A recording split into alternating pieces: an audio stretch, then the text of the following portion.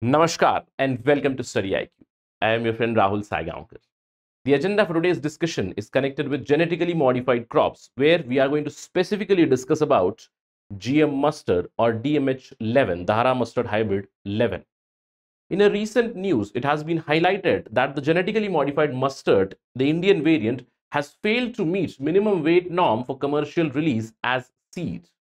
We are going to understand this news comprehensively. In fact, this is going to be a deciding week for genetically modified mustard in India, because on October 10th, the Supreme Court is going to listen to many petitions which have been filed against the environmental release or testing of this GM mustard. So let's try to understand this issue in totality, along with understanding what is genetically modified mustard as well. All right, let's begin. But before that, StudyIQ's P2I program batch 1 is being released or is starting from 10th October 2023. Now this will be available in 3 formats. We have it in English, Hindi and in a bilingual format, and for your convenience they are available in 3 different subscriptions. There is silver, gold, platinum, and you have validity as per your convenience. Whichever validity suits you, can go for it. The question is, why you should select P2I program? Because this is the most comprehensive program for UPSC civil services preparation. Entire syllabus coverage would be done. After every module, there is MCQ practice. After every module, there is answer writing practice. There is one-to-one mentorship, group mentorship, whole shebang. Everything is available in this particular program. It's beginning on October 10th. Just visit our website, studyiq.com. You'll get all the details. Do join before the deadline. I'll see you in the class. All right. Let's begin our discussion. As I told you, today's interaction is about GM crops or genetically modified crops. Now, first thing, what are genetically modified crops? These are crops in which some sort of artificial gene is inserted from other species. If a gene is inserted, that means it is going to give some specific trait to the modified crop. What would be that trait? The trait which will lead to higher yield. It can be some sort of resistance against a herbicide, some resistance against, say, pests, or some resistance with respect to, say, climate. Basically, it leads to better productivity.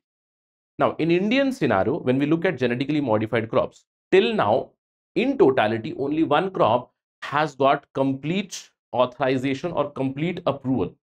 In 2002 itself, the BT cotton, Bacillus thuringiensis cotton, was approved in India. It was given a go ahead, and this BT cotton, it gives resistance against pink bollworm, and by giving resistance against a pest, the yield of cotton would be higher.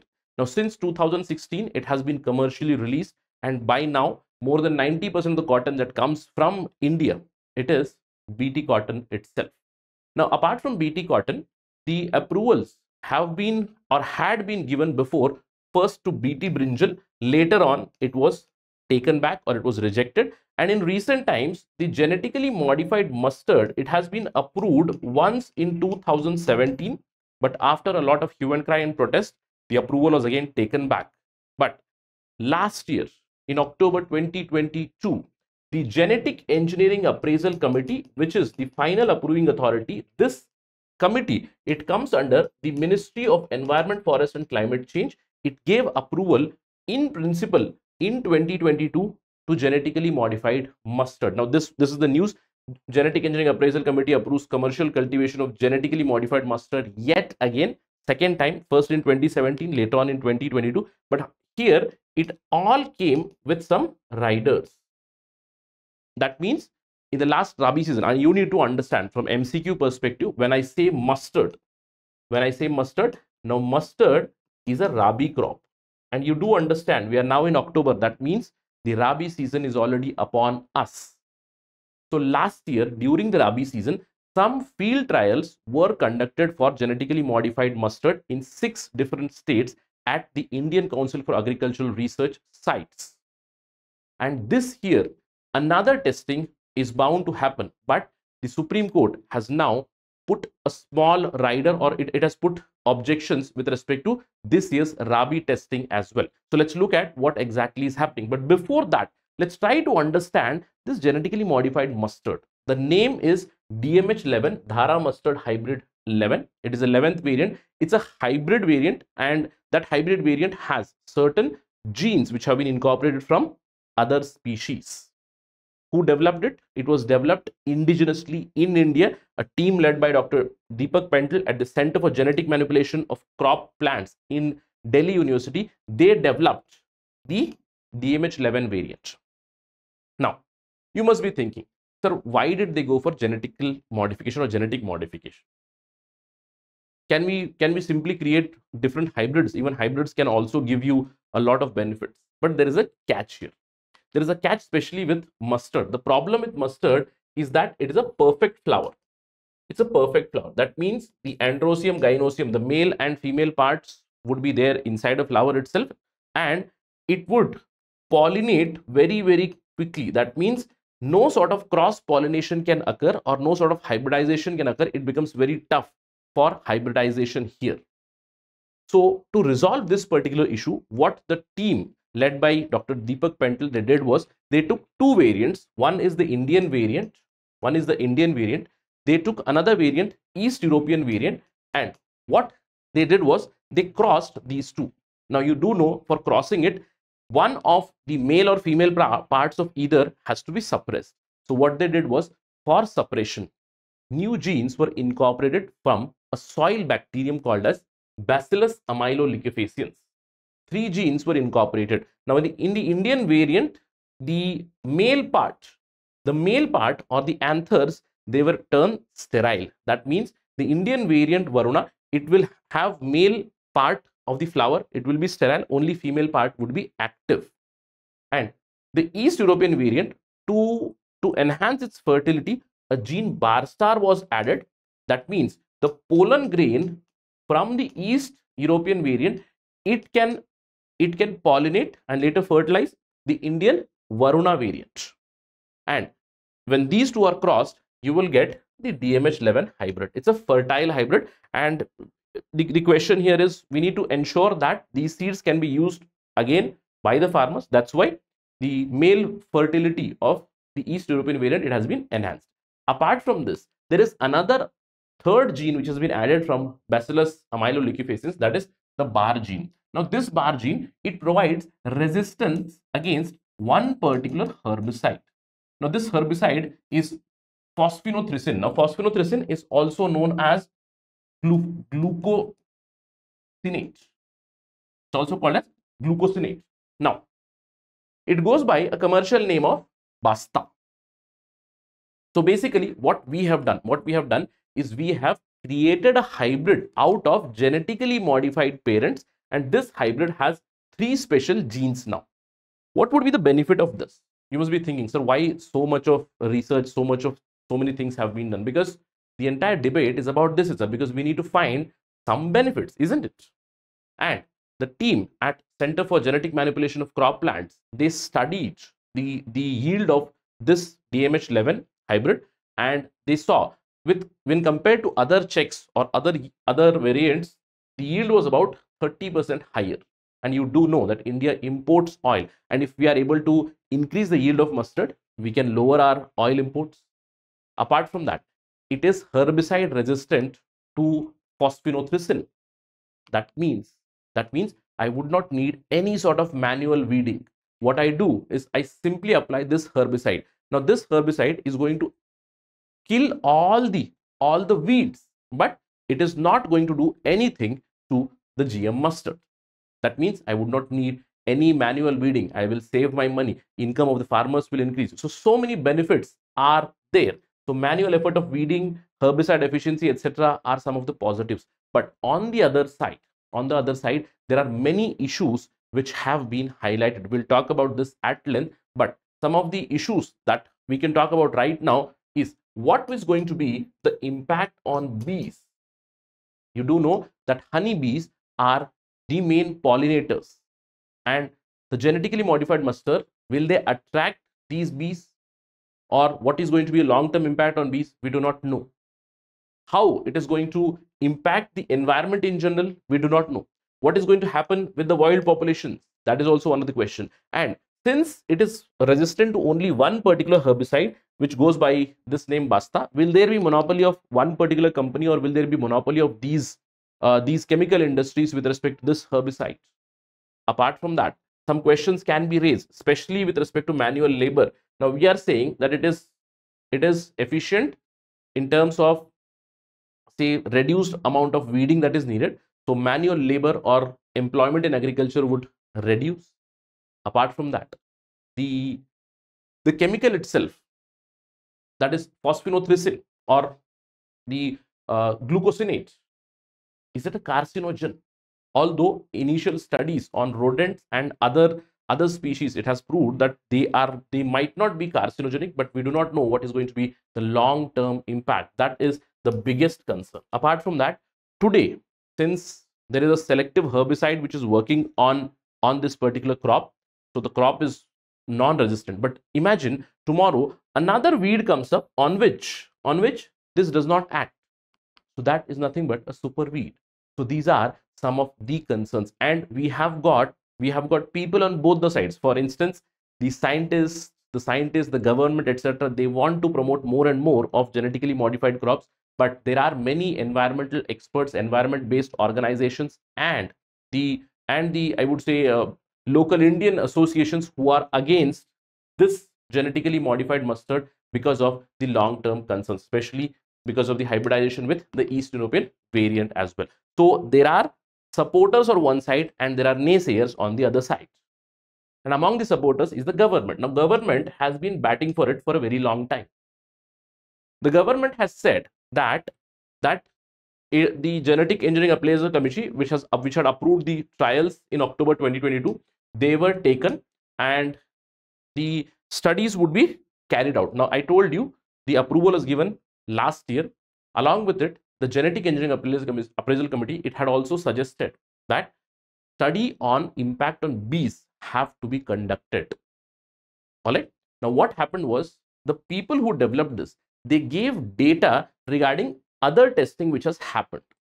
Now, during the approval, the GEAC was provided by the developers the data from Canada, from USA, from Australia regarding the genetically modified rapeseed, not the mustard, but rapeseed. Now you do understand there is a slight difference because both of them, they belong to one particular family, that is Brassica family itself.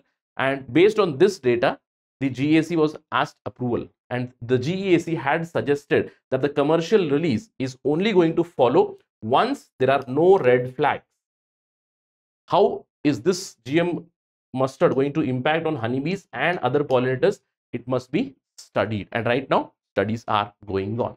Now, apart from this, the government has highlighted that the DMH-11, its yield testing was done in different field trials, not exactly in the environmental scenario, in basic field trials itself under the ICAR. It was done in 2010-11, 11-12, and 2014-15, and it was compared with other varieties, the Indian Varuna variant. It was also checked with other zonal checks. Now, check basically is a variety, and any new variety, it has to beat this check to become commercially viable. Because if I have a seed which gives me, say, 10 quintals per acre, then if I create a seed which gives me 5 quintal per acre, that is of no use, right? For me, the check is that 10 quintals per acre. So a new seed coming up, it has to break this barrier. And the studies that were conducted, it showed that DMH-11 was about 28% higher in yield compared to the Indian Varuna variant, and it was about 37% higher than the other zonal checks. All right. Apart from that, right now in India, we have Varuna variant, we have some zonal checks. We also have some hybrids which have come in the market, hybrids like Giriraj, Pioneer, RH725, etc., which are right now in the market. Now, these are not genetically modified. These are not genetically modified. Clear? So we have Varuna, we have some zonal checks, we have some hybrids which are provided by different seed companies. And the output here for the hybrids in recent years has been observed somewhere around 20 to 26 quintals per hectare. Now, why I am highlighting this? Because we will talk about last 1 year's data about the DMH-11 as well. All right. Now, what has happened in recent times? I told you last year it was allowed for environmental release. That means at 6 different locations in different states under Indian Council of Agricultural Research itself, the GM mustard is being tested. And this year, the government asked for permission to conduct the trials this Rabi season as well. Now, Supreme Court has rejected the center's plea to go ahead. Why? Because there have been multiple petitions which have been filed against the genetically modified mustard with the apex court. By whom? By the naysayers. Now, who are these naysayers? Who are concerned about environment, who are environmental activists? There is a coalition against the genetically modified crops in India. There is the Hindu Jagran Manch. There are different organizations who have been saying or batting against the genetically modified crops. Now, what are their arguments? In fact, the coalition against genetically modified crops, it has highlighted that last year itself, the government, it tricked the judiciary. What is the argument here in the petitions is that the government last year, it already, that means ICAR, it already sent the genetically modified crops on October 22nd, 2022 at 6 different locations to the necessary stakeholders. Even before the judicial approval. That means the matter is already fait accompli. What? Without the judicial approval, the government had already sent the seeds beforehand itself. And this year also, same thing might happen. And that is why the petition has been filed and Supreme Court has put the matter on hold as of now. That means last year's trials have happened. For this year trial, let us wait and watch what Supreme Court will tell. Apart from this, the coalition against genetically modified crops, they allege that there is a danger of illegal use always. Why? Because the kind of situation that has been created where it is highlighted that every farmer can save a lot of money connected with weeding by using genetically modified crops and by spraying the basta. All right. So what happens is farmers would be very happy, or farmers would be incentivized. They would be thinking currently that if it is a herbicide tolerant variety, then I don't need to pay anything for the laborers. And you already know that in agriculture, I would say there is some sort of a labor shortage, labor costs have gone high. So farmers might resort to illegal use. Right now, it is not available for commercial application. All right. Yes. And control testing is still going on, but there can be a danger of illegal use. And these people highlight same thing happened with cotton seeds in 2002 as well. There was rampant illegal use even before complete approval. That is why we need to stop. Apart from this, the impact on bee industry is still unknown. This organization highlights that India right now exports honey, and many of the honey farms or the apiculture farms, they are located nearby the mustard farms, because honey industry and mustard farms have a lot of connectivity. Now, in such a scenario, if we bring genetically modified mustard and if there are traces of this genetically modified chemical or etc. in the honey that we are exporting, then the export would be rejected and the exports lot can have some adverse financial impacts. All right. Now, apart from this, some other organizations, they highlight that once the genetically modified seeds are introduced in the market, the other seeds will completely disappear. Now, this happened with cotton seeds. They say that the Swadeshi Jagran Manch, they highlight, not the Hindu Jagran Manch, Swadeshi Jagran Manch, pardon me. After introduction of the BT cotton, they highlighted that all the other indigenous seeds, they have vanished from the market, and same thing will happen with mustard as well. Apart from that, they also highlight that there is a question with the productivity. Right now, they say productivity is around 28% higher than Indian Varuna variant. But some other hybrids that are in the market, they give almost similar kind of output. Now, they say that right now you are saying productivity is high, but what we have observed with cotton, BT cotton, is that the productivity has been continuously going down. And in terms of quantity, yes, we are producing a lot of cotton. Why? Because the amount of area where the cultivation of BT cotton has gone, that has increased for sure. But the productivity has been dropping steadily for BT cotton. Apart from that, wherever BT cotton has gone, that has led to monoculture, only cultivation of BT cotton. Now, this is not environmentally sustainable. Apart from that, as I told you, there is also a danger of the phosphonutrisin. turning out to be a carcinogen. Right now, there are no reports like that, but in some countries, there have been research which has seen or which has shown that it might have carcinogenic impacts, right? Although the initial studies which were submitted to GSE, it showed that on rats there was no impact, etc. But in long run, we do not know still. These issues are also highlighted. Now, to add to all this problem, recently another report has come. This is the domain of our news, that the genetically modified mustard or DMH-11, it has failed to meet minimum weight for commercialization of seed. So what happened from last year?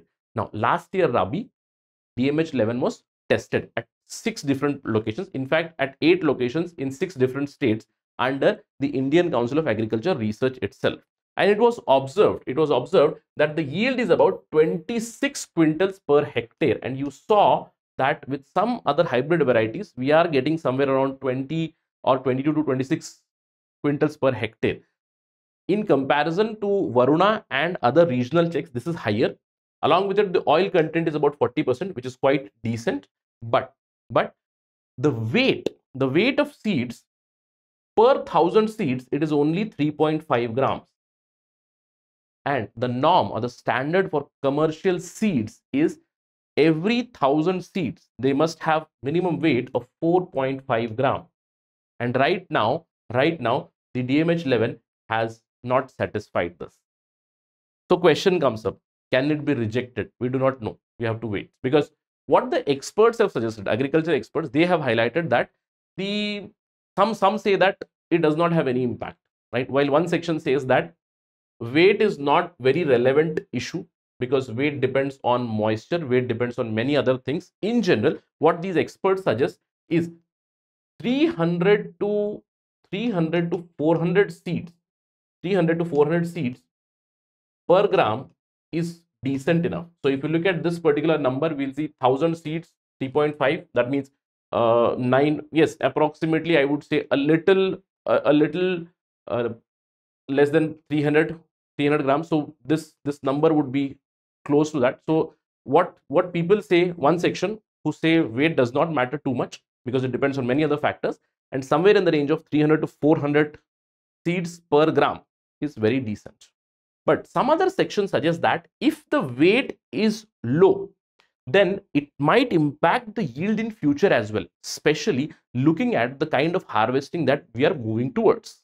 You do know that the agricultural labor is already in short, so we are slowly and steadily moving from manual harvesting to mechanical harvesters. There is mechanization, and this mechanization principle of harvesting, it basically has different principles. Gravity is one of the principle as well, and because of that, there might be more yield losses for the farmers, which might be concerning going forward.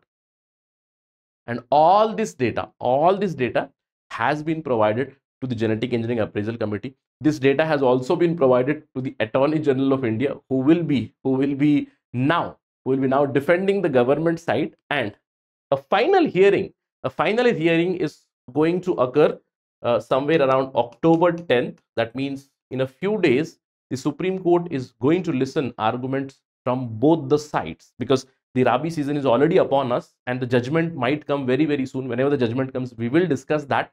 But from one side, the naysayers, the environmental activists, the Swadeshi Jagran Manch, etc., they are batting against the genetically modified crops, genetically modified mustard. And on the other side, there is the government which wants to go on testing this. Let's see what happens exactly. But I hope through this discussion, you have understood where do we stand as of now. Because this is a very likely topic for examination, genetically modified crops, the issue connected with genetically modified mustard, all this has been in news, and there is a very high potential that questions might be framed on this topic. So we'll keep an eye on this. We'll keep an eye on the date as well. Whenever the Supreme Court judgment comes, we'll have a discussion again on StudyIQ. You also keep your eyes and ears open for this. That is it in this particular discussion. Thank you for watching the video. Jai Hind.